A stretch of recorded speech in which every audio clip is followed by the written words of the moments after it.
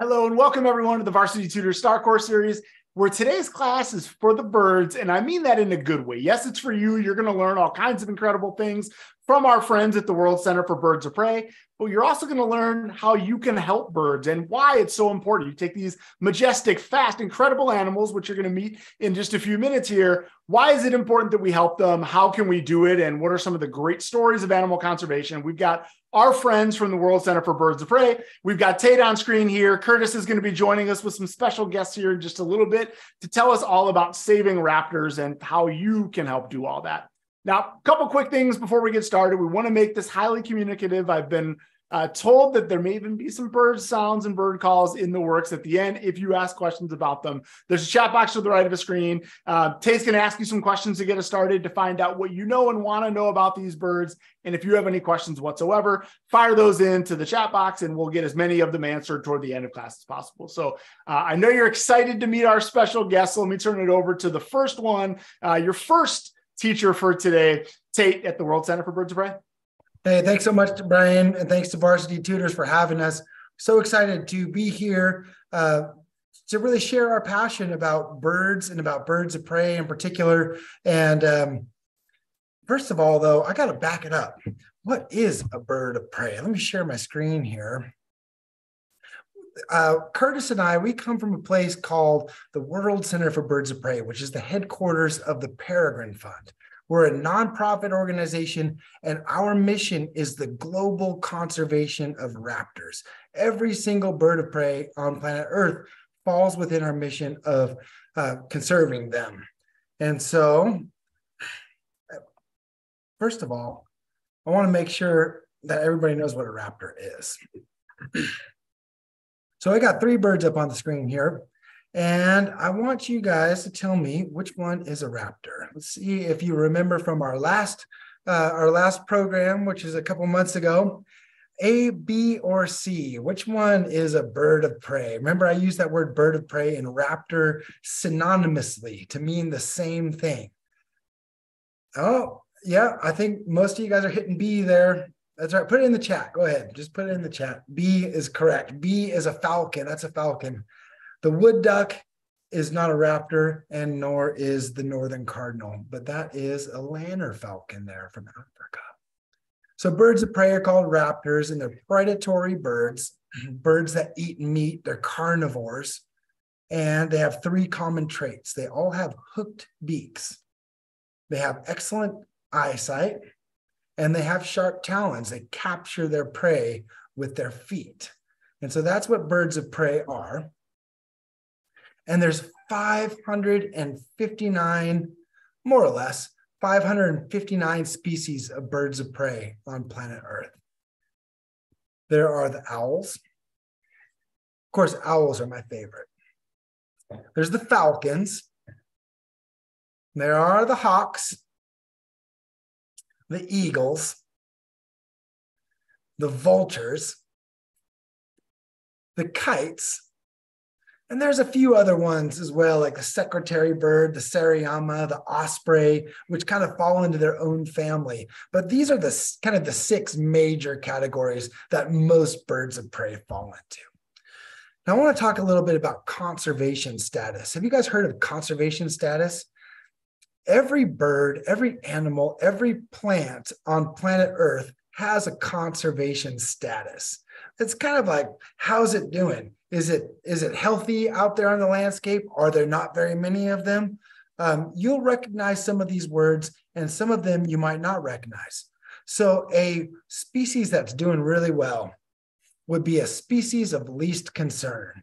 Look out your window. Whatever bird you see there is probably a species of least concern. You might see a house sparrow. You might see a robin. You might see a crow or even a raven. And so those birds are considered to be least concern. And then as their population gets smaller, they might be listed as near threatened.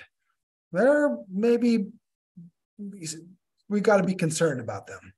And then there is vulnerable, then endangered. Have you guys heard of endangered, like an endangered species? I think that's one that we're maybe a little bit more familiar with, is endangered. And even worse than endangered, when there's fewer than endangered, they become critically endangered. Now, these have legal definitions. The legal definition of endangered is that if something is not done, if something isn't changed, then that bird will go extinct. And so first, a bird or an animal or something could become extinct in the wild. Now, that is, for example, if the bird only exists in a zoo or in some sort of animal sanctuary, but they're gone from the wild. And that is called extinct in the wild. And then extinct is kind of the finality of when a species no longer exists on planet Earth. Can you think of any species that are extinct out there? Go ahead and write an extinct species into the chat box.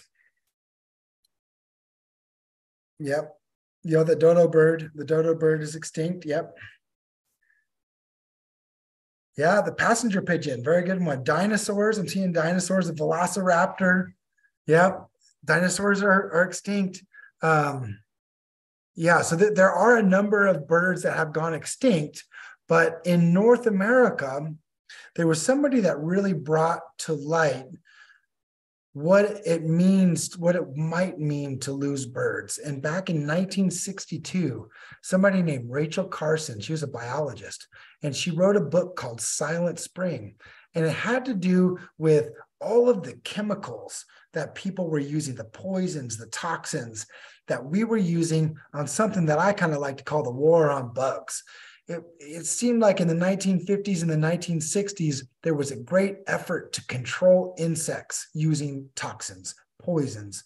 And Rachel Carson, wrote a very eloquent book about what it would be like if we didn't have bird song in the spring, if we didn't have birds controlling the insect populations, because that's what the birds eat, the insects. So if we poison the insects and then it poisons the birds, bad news. That's what Rachel Carson wrote about.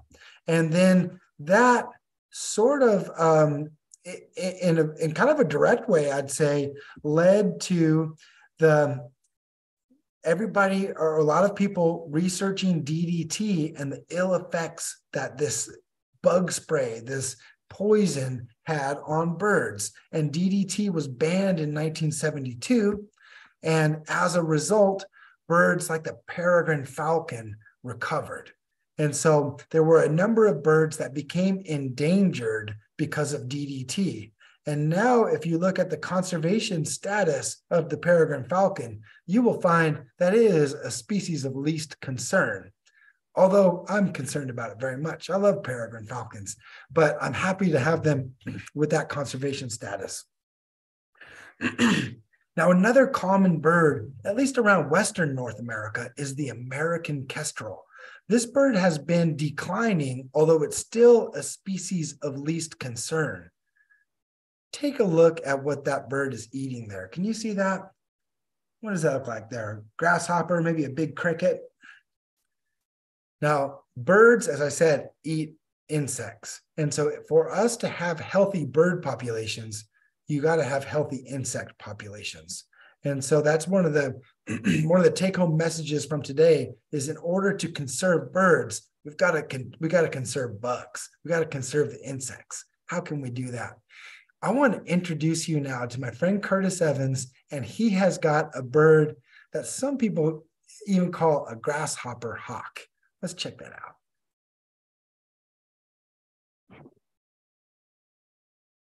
Hey, everybody, how's it going? This is my friend, Griffin, and she is a Swainson's hawk, and also known as a grasshopper hawk. And I think my favorite nickname for this bird is farmer's best friend. Farmers usually don't like it when insects are eating their crops or when little rodents are eating their stored food. And so turns out this bird eats both of those. And mostly they love grasshoppers. You'll find these guys in North America during the growing season when there's a lot of bugs around.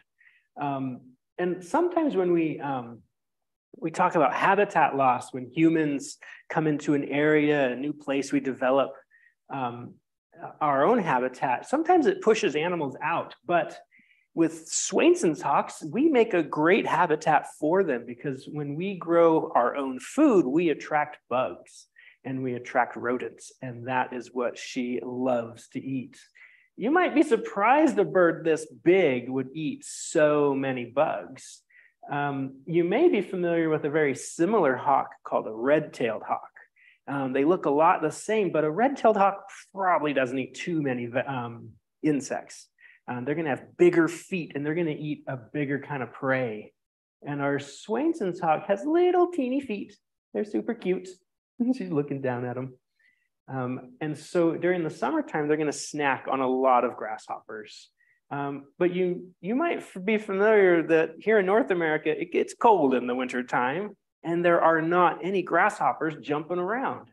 And our farms kind of go to rest during the winter, and these guys know that's coming, and they head south for the winter. And these birds don't just fly a little bit south, they fly all the way to Argentina, which is super impressive. Quite a migration, about 6,000 miles one way to get to their winter grounds. And it turns out on the other side of the planet, in the southern hemisphere, it's warm and it's their growing season. And people there are attracting a lot of bugs to their farms as they are growing food for people. And so Swainson's hawks are friends of the farmers in both North America and in South America. And they do come back when it gets cold in South America. They come back to North America to eat those grasshoppers, but they also come up here to raise their young. North America is a great place in the summertime to raise kids. And so Swainson's hawks come here, a lot of Western United States, and have their kids here. Now, they can't really feed their kids grasshoppers and help them grow up because grasshoppers are so tiny and those little kids need a lot of food. And so these talons are really good for grabbing what we have around here called ground squirrels or other rodents that are attracted to our farms. And so they can go grocery shopping for the kids. They go hunting and grab some bigger prey and carry it home for their kids. But then when they're out and about and when their kids learn to hunt, they're all practicing and snacking on grasshoppers. They are amazing, amazing birds. My favorite thing about Swainson's hawks are that they cross so many boundaries, those countries. They fly all the way from the United States down through Mexico, through Central America, all the way down into Argentina. And they don't know that they're in different countries. They don't know that the people there speak different languages. They just are going there, as they've done for thousands of years, to go get their food. And I have a lot of stories from my family about those times we went camping and we saw this bird do something amazing. And I'm curious if you guys have seen any birds that you talk about with your family. Go ahead and put some of those in the chat. I'd be curious where and when you have seen birds that are part of your family's stories. Give you a second.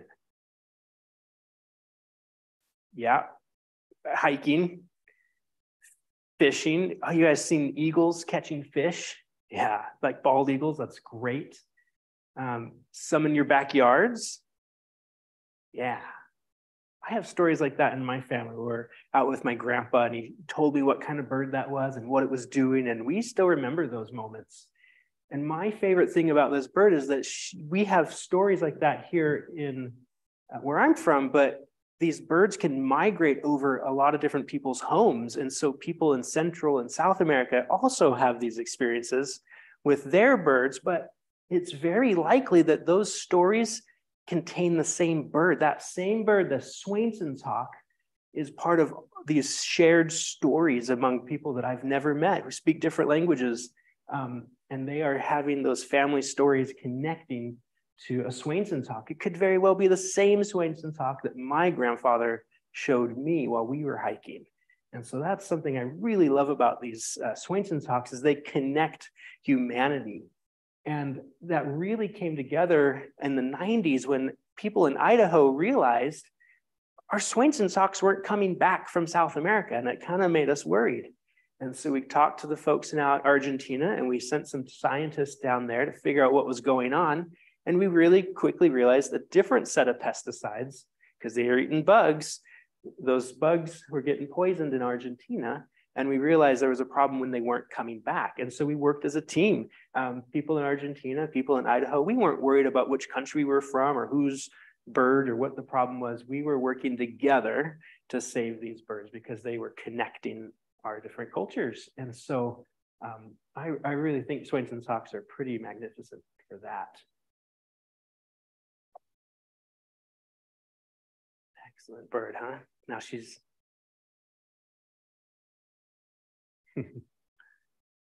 So that effort made sure that those birds are least concern, like Tate had mentioned, their conservation status is least concern. We noticed by paying attention that their populations were declining, but they never reached a conservation status worse than least concern because we were working together, making observations, and learned from those past experiences when birds did become endangered. And so we were able to avoid that by working together, cooperation, and using science. Curtis, you use the word there, observation. And I want to talk a little bit about how we use science to save birds of prey. So thank you so much, Griffin. Thank you, Curtis. We're going to see you back here just shortly with another raptor. All right, we'll see you guys later. So that was a Swainson's hawk. Swainson's hawks are a fairly common hawk of Western North America. So if you're out west, especially in the open country, you probably have Swainson's hawks in the spring and the summertime. But if you're back east, you probably don't have Swainson's hawks. So we use science to save birds of prey. What is science? And, you know, I was teaching college science one time. I was teaching biology labs when I was a graduate student. And I brought up that question, what is science? And I was surprised at how many people could not define what science was. So I want to go through that process here with you guys here to make sure that you guys know what science is. And that way we can figure out how to use it to save birds of prey. So science, there's a method to it. It starts with an observation. And the people that are the best scientists, they really notice things. So what do you observe on your screen right now? Go ahead, write it in the chat box. You observe nothing? Screen is blank? Yes, the screen is blank. Great observation. Why is the screen blank? That's a question that comes from the observation. And in science, after you notice something, you ask a question. Those are the first two, and I would say the most important steps of science are noticing things and asking questions. Oftentimes that question could just be why. So then you come up with an answer to that question, and those answers are called hypotheses. And so Tate doesn't know what he's doing. That could be the explanation for why the screen was blank. The computer could be frozen. Maybe my computer is not working. Maybe Zoom is not working. We are using the Zoom platform. Maybe that's not working. Well, let me do a quick experiment here. Now I am going back and forth on my computer, and you should see those words coming and going. So I just did an experiment which showed me that the computer is working and Zoom is working okay. So we can do these little things that they're called experiments to figure out which of these hypotheses are supported. Maybe it's something else. So in review, we've got the observation, the screen was blank. Question, why is the screen blank? And then we come up, as scientists, we come up with different explanations. They're called alternative hypotheses. And there's 4 different hypotheses here. And really that 4th one is supported something else. Tate used a blank slide to show us what science is. That is, that's the hypothesis that is supported by the data. So that's the foundation of science there. And that's what we use to save birds of prey. We ask questions, we make observations, ask questions, come up with explanations, and then we test those hypotheses to figure out which hypothesis is supported. Now, myself and Curtis, we're at the World Center for Birds of Prey. So let me bring you into the World Center for Birds of Prey here.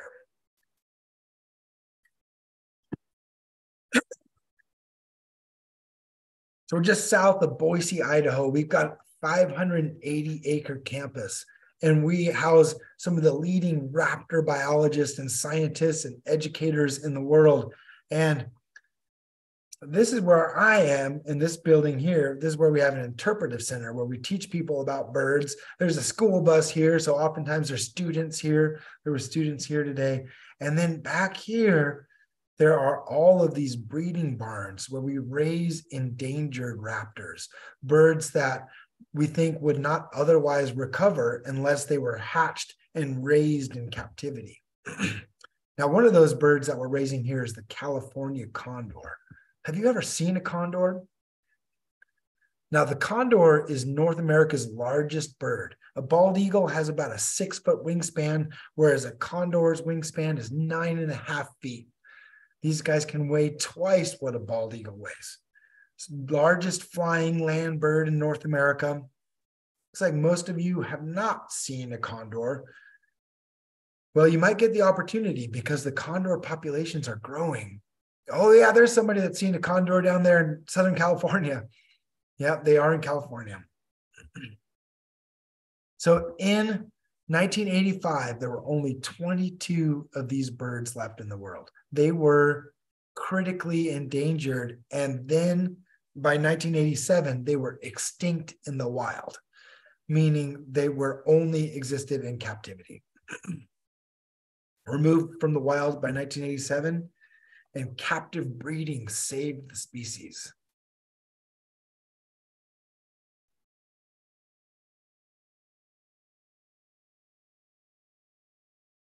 Now, here's a range map. This is where you can find condors out there. We've got the stars are the release sites. Now, the Peregrine Fund releases birds at the Vermilion Cliffs, which is just north of the Grand Canyon. And those birds are in southern Utah and northern Arizona primarily. There's a small population in Mexico, and then there's also a population in central and southern California. Now, there's also a new population in the Redwoods, because the Yurok tribe, in conjunction with their partners, have released condors into Redwood National Park, which is in Northern California. So the condor is endangered, but why is it endangered? And these data here, I'm going to challenge you guys to read this graph. Along the bottom of the graph, this is called the x-axis, there are the months of the year: January and February, March, April, May, June, and then all the way out to November and December. Now, on the y-axis is the percentage of condors exposed to lead. Now, lead is a neurotoxin, and it turns out that our hypothesis was that lead poisoning was affecting condors. And so we tested that by collecting these data. And the higher the bar, the more lead poisoning there is. And the bigger the red bar, that's the lead poisoning. Now, the yellow part of the bar is lead exposure. So there's lead in their system, but maybe not at such a critical level as the red. So what we noticed here is that there's a seasonality to the lead poisoning. And this was a key piece of data for us to figure out how to save condors. First of all, we need to know what's killing them, right? And so November, December, and January and February, that's the most. That happens to coincide with hunting season and really the end of hunting season. And so that we know that the condors are scavenging on dead animals, and oftentimes they're scavenging on parts of dead animals that are left in the field, like gut piles and stuff like that.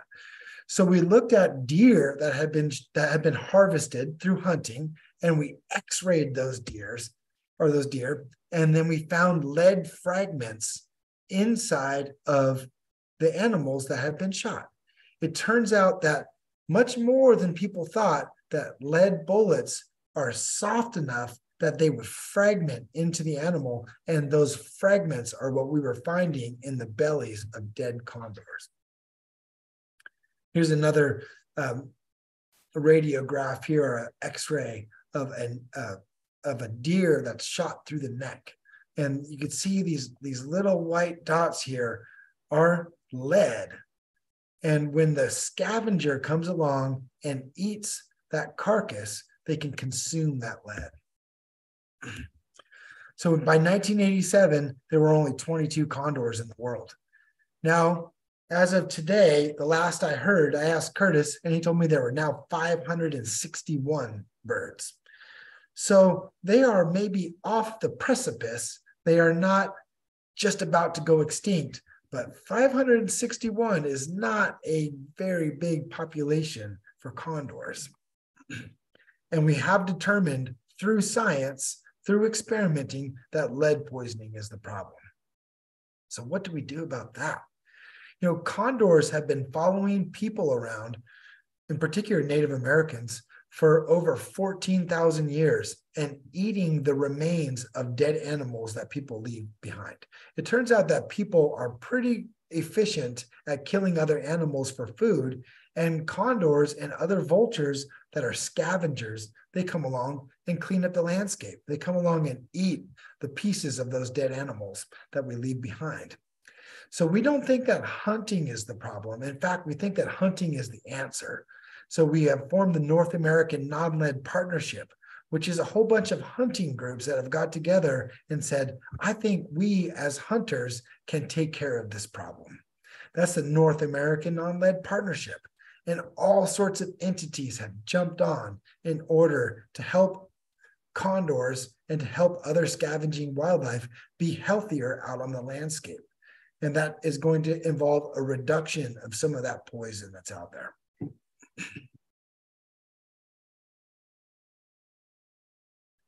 I'm going to switch gears now, talk a little bit about owls, because owls are my favorite creatures on planet Earth. I got my graduate degree studying owls, and we are going to delve a little bit into my graduate research. Now, this is a timeline here. So we've got present day all the way on the right, and we're going to go back millions of years, all the way back to the first bird in the fossil record. That's 150 million years ago. And that's a bird called Archaeopteryx. They call that the missing link, or the found link anyway, the link between the dinosaurs and the birds. Now, the first owl, or the oldest owl fossil on planet Earth, was 58 million years old. So owls have been on planet Earth for about 58 million years. I have a hard time even fathoming how long that is. In that time, they've habituated, most of them have habituated to the night environment, and they use that low light, and they rely on their vision, but oftentimes their vision is, they can't use their vision if there's no light at all. If there's sun or moonlight, starlight, or some sort of light, they can use their vision. But owls have evolved some of the most sensitive hearing in the bird world. Now, I got my graduate degree studying the northern saw-whet owl, which is the cutest owl, I think, of all the owls in the whole world. And it's just a little owl, it's just about this big, and it has the highest degree of ear asymmetry. Now, owls, not all owls, but a lot of owls have one ear that opens up higher in the head than the other. And that's what you see in this video, or in this picture here. So that's the northern saw-whet owl skull. Notice one ear is down and pointed down, and one ear is up and kind of pointed up. That allows the bird to have very, very precise sound localization. And that helps them to be able to hunt. Now, within the last 100 years or so, there has been an increase in noise across planet Earth. And a lot of that is what I call industrial noise, factories and that sort of thing. And in particular, energy extraction and gas compressor stations that run 24 hours a day. And oftentimes these compressor stations are out in prime owl habitat. They like to keep them away from people because they can be too noisy and they would be very annoying for people. But that led me to a question. Well, let me back up. Observation. The world is getting louder. My question, are owls impacted by noise? Can owls hunt by hearing, as they've been doing for the last 58 million years when there's noise on the landscape?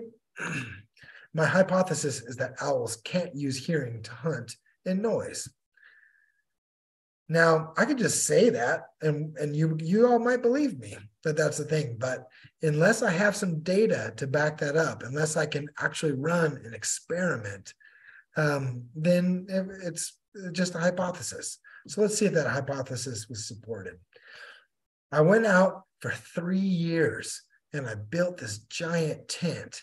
This is a flight tent here. And out in these woods, I would trap owls and I would bring them into this flight tent in order to essentially ask them a question.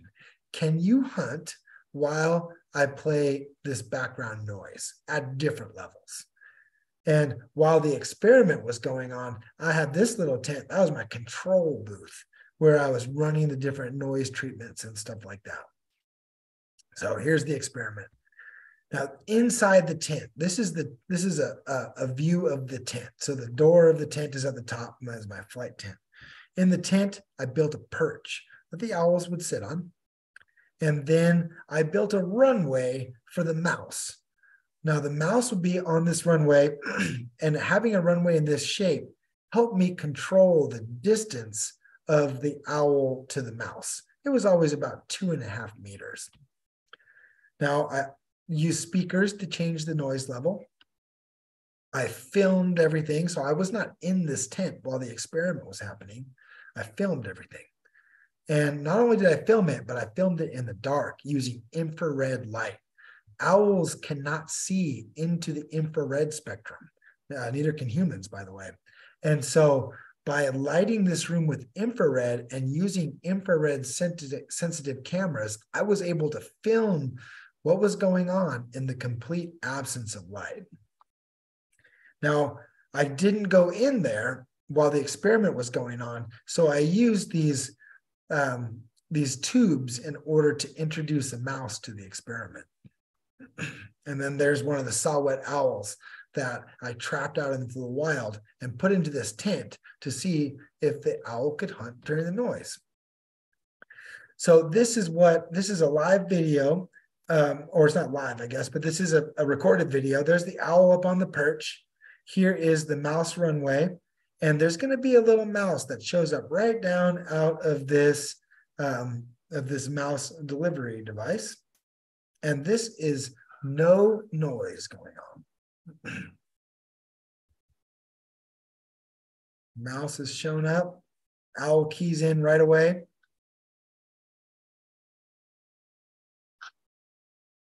Now, it's important to note that that owl was able to hunt in the complete absence of light using its phenomenal hearing and sound localization ability. Now, I used different intensities of noise, and here is an owl hunting in the noise. Now, this mouse has already been out here walking around for quite a while. And with the noise playing in the background, the owl just was not able to key in on where the mouse was.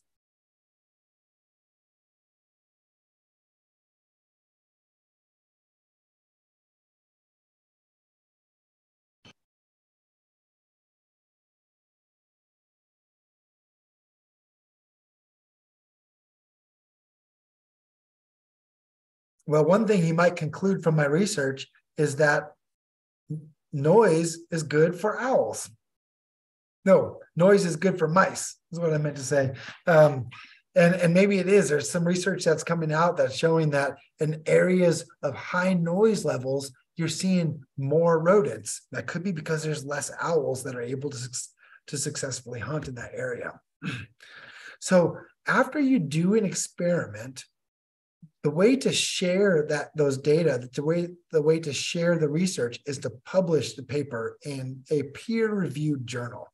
So experts from around the world looked at my study and they determined that it was statistically valid, that the study made sense, and then it was published. And a lot of people have read this paper, and we are able to make decisions about how much noise we put out in the environment based on our understanding of the effect of noise on owls. I think it's time to meet an owl. Let me shoot it back over to Curtis, and we can meet one of the most fascinating owls on planet Earth.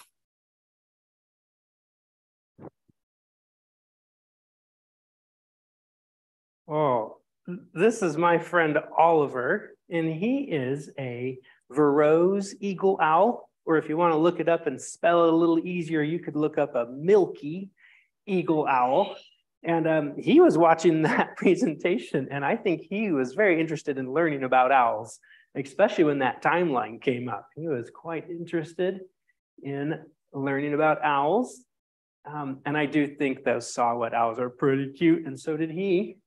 But this is a quite bigger owl. In fact, this owl is from Africa, an African species, and it's the largest owl in Africa, the milky eagle owl. And Oliver here, he just turned 5 years old. And now some of you might be 5 years old, or maybe just a little bit older than 5. Maybe quite a bit older, maybe 10, 12. But you guys are still kids, right? Students and children. But Oliver, he's all grown up. He was a grown up at about 2 years old. Owls grow up very quickly. And so he is full grown. In fact, he was actually full grown. His body was full grown at about a month and a half old. And then he kind of was a teenager for a year or so. And he's all grown up, and he's got some very impressive feathers. And they stick up on the top of his head. Now, sometimes we call those ears. You might have heard of owls that have ears, like long-eared owl or the short-eared owl, and they're talking about those feathers on top of his head. And I don't think those are actually his ears. Sometimes we call them horns. We even have a great horned owl here in North America, referring to those feathers up top. And they're not horns, they're not ears. And so I think we like to, whoop, where'd they go? You want to stick around? Yeah. Oh. Curtis, looks like we maybe lost your video there. Oh, let me put it back on. We're ready to go. Let me see what's up. All right, I'm coming back. All right, back on. All of them must have taken a little flight there. I know we do lots of flights in that classroom there. Oh, what happened? Well, that's interesting. It's got me a notification, huh? Let me try something a little tricky here and see if this will do the trick. This is our flight room. Can you see us all right here? No, Curtis, we can't see you. Oh, it's the wrong camera then. Okay, well, let me try the other one then and see if it'll stick around long enough. Can you see me now? Not quite yet. Oh, okay, it's Zoom. Let me. Though watching the owl take flight was just one in many. There's your camera right now. We gotcha. All right. How about this camera? Can you see me right here? Yeah, perfect. That camera might last a little longer before timing out. So we're talking about those goofy feathers on top, right? And that's all they are. They're just kind of not really attached to their ears, and they're not. No, we lost you again, Curtis. Say what? We lost it. We lost your camera feed again. Oh my goodness. Well, this is going to be. Well, also nocturnal. He's trying to do what he can to get his habitat right. We got you. Yeah, I'm not sure why that's not staying on for us there. Yep, I keep pushing that button and it times out.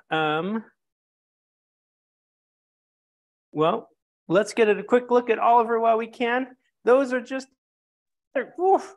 feather tufts. That's the name of those feathers, are feather tufts. I'm going to try out something a little right here. Let's see. All right. Well, you tell me when that camera goes out, and I'll just click this button and you'll see them. So while you're all right, Curtis, I think we got a bend in that camera. It doesn't seem to be working for us. It's not working. Well, oh my goodness, this is. Well, you guys have been asking some great questions. Maybe while Curtis plays with the camera, Tate, if we can get a couple questions your way, and that'll yeah, let's do it. Anything. If people are watching, everybody's watching you. It's hard to to test any of those kind of things. So our hypothesis is it was that camera. We're gonna let Curtis test that. And then Tate, people have been asking some questions. We get a lot about, I think you mentioned the condor is the biggest bird in North America. Do you know what's the biggest raptor of all, and how big is that maybe in comparison to the condor? And how small do raptors get? And do we just see that? Okay, yeah, the biggest raptor of all. I don't rightly know. I'd have to go consult Google on that one. I'd say one of the biggest is the Andean condor. I know that guy's a little bit bigger than the California condor. There's a number of very, very large vultures in Africa, and I wouldn't be surprised if one of those is larger than the Andean condor, but I'm not positive on that. I think the smallest raptor is a falconet, a very, very small falcon. There's also an elf owl that is the smallest, I believe, the smallest raptor in North America. The elf owl is less than 4 ounces. That's really amazing to think of. You think of raptors as the big wingspan and all those, although I think you've told us before, even the biggest raptors don't weigh very much, right? Do we have a feel for? Yeah, correct. Yeah. And also size doesn't have really much to do with with them being a raptor. It's more about having those characteristics and being a predator. Of course, the characteristics being the hook beak, the excellent eyesight, the sharp talons, capturing prey with the feet. And if oftentimes those birds are larger, but sometimes birds that are very small have become successful in that as well. Oftentimes they might be insect eaters, but like the flammulated or the elf owl, those guys are eating bugs. Awesome. Thank you. That's we get a lot of size questions and that kind of thing, obviously, especially once you see them up close like that and get a feel for how big or small they can be and all those kind of things. Some for you, I think, I'm not the only one. People are blown away by, the setup of that experiment, the length of time that it took. How did you decide you wanted to study owls? And then, where, if other people are just as fascinated, like, hey, I can study owls for a living. What's your advice to people who are realizing that that's something they want to do? In my trajectory to becoming an owl biologist, I first got into just birds in general, and in particular songbirds. And I started volunteering it turned out it was one of my cousins, and he had been working on a PhD project as I finished my biology degree at Western Washington University up in Bellingham.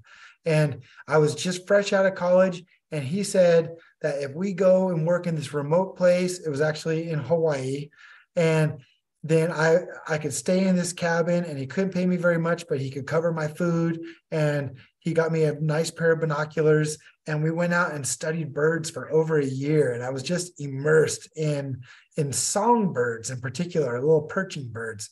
And so I got into that, and then that kind of spun off into my first paid job studying birds as a biologist. And then I actually kind of stumbled into owls because I was living down on the Oregon coast, and I was looking for a job in biology with a background having studied birds. And there's a bird down in Southern Oregon called the northern spotted owl. And that is a bird that is listed as a threatened species. Some might even think it is endangered. It's still listed as threatened, but it is near endangered. And there were jobs studying the spotted owl. So that's how I started studying owls. And then I went to graduate school to really learn how to conduct an experiment like that. That's, to me, what grad school was all about. And it could have been about owls, or it could have been using some other, that like other people in my lab were studying the same thing, the same question, but with bats instead of owls. And so, I could have been working with bats, but of course, being a bird guy, owls was it for me. Well, that's very cool. And as an owl expert, one of the questions we get a lot, and I think we started to see some evidence of it before Oliver took off.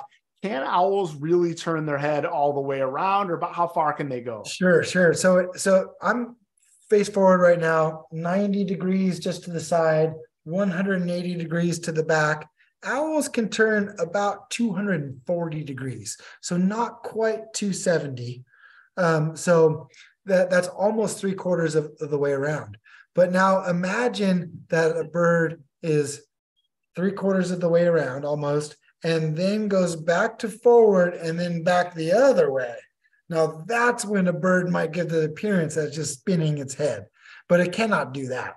But it can sit on a perch with its body perfectly still, where no mice or anything will detect it, and it can look and listen in every direction without moving its body, which is a great adaptation for hunting.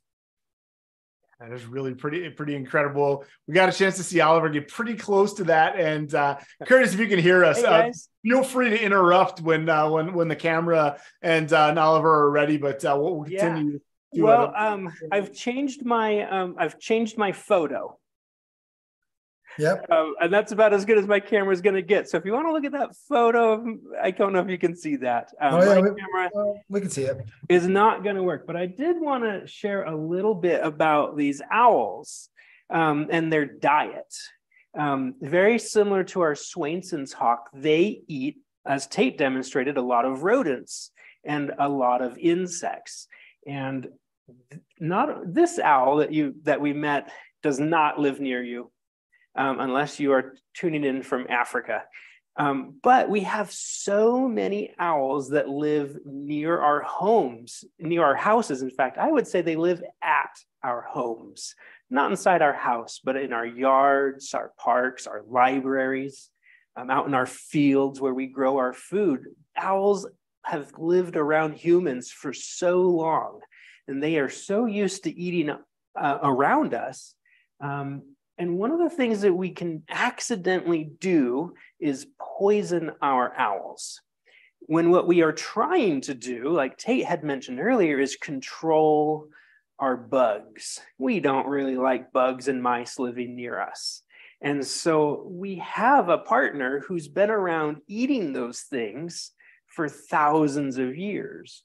But when we invented some of these poisons, we're accidentally getting our owls. So I don't think we're going to be able to see Oliver again with our camera the way it is. But I just wanted to point that out, that our owls, as much as we love seeing Oliver, we have owls that live near us. And so I encourage you to look for those owls and listen for them and to help protect them. There are some really simple things we can do to make sure that our owls are healthy. And that keeps our homes healthy. Our own environments can be more healthy if we have healthy owls. I don't know if I'm going to be able to show you much more with Oliver here. So let's, Tate, I don't know if you had any more that you wanted to share. Curtis, I do have a couple of things that really just kind of wrap up this program, and then we can, of course, keep it open for questions. But how can you help raptors? And when it comes down to it, healthy prey equals healthy raptors. If a bird of prey has healthy food to eat, then their population will be healthy. In fact, that's why the Peregrine Fund and the World Center for Birds of Prey exists, because birds of prey are indicators of the health of the environment. When the environment is healthy, all the who eats who in nature, the food chain is healthy. And when the food chain is healthy, humans are healthy as well. And so birds of prey, very important to study and very important to keep healthy. So limit the use of poisons for rodents and for bugs. We try to keep poisons out. Native plants are very important. So when you look at going down the different, we mentioned a word earlier, trophic levels. At least Brian and I were talking about that. That's just different levels of the food chain. And as you go to those lower levels of the food chain, you pretty quickly get to the plants. And insects rely on the plants in particular. There's a lot of animals that rely on the plants as well. But plants that are adapted to your ecosystem, that have evolved in the same place, maybe where you're living, what I would consider to be a native plant. Pursuing native plants creates healthy food chains. And then another thing you could do is you could leave snags. If you have a dead tree that is not dangerous, that's not going to fall on somebody, I understand that if there's a dead tree right by your house, you might want to take care of it. But oftentimes owls and woodpeckers and other birds, they need cavities in trees. They need holes in trees in order to nest. Those holes typically only exist in trees that are dead, or at least often exist when they're dead. And also lots of bugs are in dead trees, and that creates lots of bird habitat. And then go out and look for birds. Go out and find those owls in your yard. The more that we are all aware of birds and appreciate birds, the easier they are to save. All right, there's another picture of a condor to leave you on. And it looks like Curtis is back.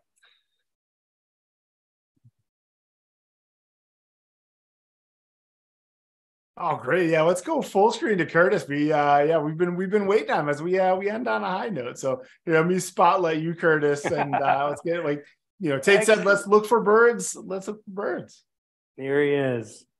Excellent. Well, I know we're short on time, so maybe there's a few questions that you might have for Oliver or the things we talked about.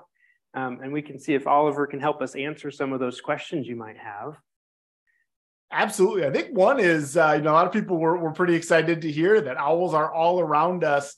What tips do you guys have if we want to see owls? We know they tend to be nocturnal. What can we do to better our chances of seeing them? The best way of finding an owl might not be seeing it.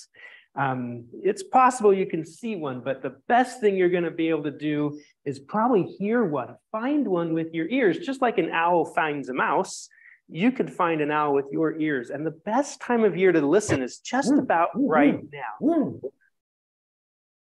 Did you guys hear that? Did you guys hear that? Our video just cut out again. I don't think I can get it back. But I want to answer that question if you can hear the sound of my voice. Yeah, we can hear you, Curtis. Imagine it's pitch dark and the camera's not working. And you can listen to owls. What they will do is, in the same situation, they can't use their eyes at night so well. They will call to each other this time of year to help set up their breeding grounds. They will attract a mate, and they'll talk to each other with their voices, and they'll make those calls that you just heard. And when one owl hears that sound, they'll then all repeat it. It's like playing Marco Polo in a swimming pool with your eyes closed. And if you make a call out, you say Marco and everyone else says Polo, and with owls, they just use the same call back and forth. They can tell how many owls are in front of them versus how many owls are behind them, and they'll actually start spreading out and using the different resources in that area. And so if you go outside this time of year, late winter, early spring, you will hear those owls playing that game of Marco Polo, and that can get you pretty close to where there might be hunting. Tate, do you have any suggestions for finding Curtis, the only thing I would add is seeing an owl is like serendipity. You just need to be out there and areas where there are owls, and eventually you'll see one. And it might take a long time, but then all of a sudden there it is. And so just be out there looking. I agree with listening first to find it, but even when you hear them, they can be hard to find. Yeah. Thank you. And like you said, I think we're a little bit over on time. So maybe let's end with this. I know we were talking a little bit before class about, a grand reopening at the World Center for Birds of Prey. For those who are inspired, can get to Boise, relatively quickly, or want to make a summer trip out of it. Tell us about what we can find if we want to come and visit you guys, learn a little bit more about raptors, and experience the World Center for Birds of Prey. Yeah, absolutely. The World Center for Birds of Prey, headquarters of the Peregrine Fund. We're just located in Boise, Idaho, and we have just done a major new expansion. We've built a new entryway, and we've built new exhibits for some of our birds, and we are telling the story of science and conservation. And we also have some educational spaces where we're flying birds all the time. So you come meet birds like Oliver and Griffin. And when we let them go and they take to the sky, that's really the best way to see and experience birds of prey. So I welcome everybody to come out and visit us here in Boise. Awesome. Well, it was very fun watching Oliver take flight for just a second, even though that led to some camera issues and all that. But Curtis, thanks for checking him down. Tate, thank you for sharing such incredible stories of conservation and your own experimentation and your use of a scientific method with us. For everyone out there, we're going to leave you some information. We pop it up right here on how to learn more about the World Center for Birds of Prey, also how to be able to connect with Varsity Tutors, all kinds of amazing events coming up throughout the spring and summer. So we hope to see you here back soon. I hope to. I'm going to make a trip to the World Center for Birds of Prey one of these days soon as well. So I hope to see you there. I know these guys do as well. So thanks to everyone in Boise. Thanks to all of you out there, and we'll see everybody back here soon.